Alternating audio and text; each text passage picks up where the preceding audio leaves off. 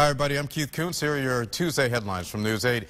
10 people behind bars this morning after the biggest tobacco bust in state history. Police say they sold some $13 million worth of untaxed tobacco to 450 locations all across the state.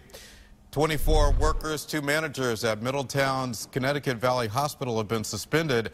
The Hartford Courant reporting it's over abuse claims. The state is not commenting on the nature of those allegations.